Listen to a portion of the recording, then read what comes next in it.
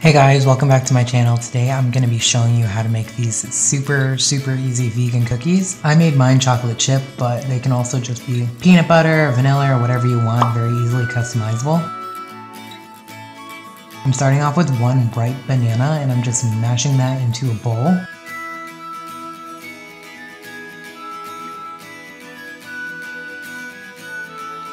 And then I'm putting a little bit of this vanilla stevia into the bowl. It sweetens the batter up, but if you want to just use vanilla extract, you can do that too.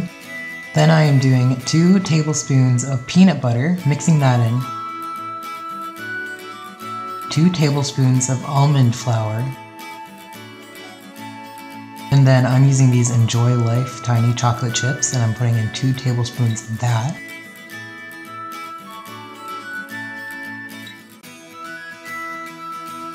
Now on my tiny little tray here, it has a silicone liner, but you can use parchment paper or oil or whatever you want. And I'm making 3 cookies for this. And then I'm going to bake them in the oven at 350 for about 12-13 minutes. And then they're done.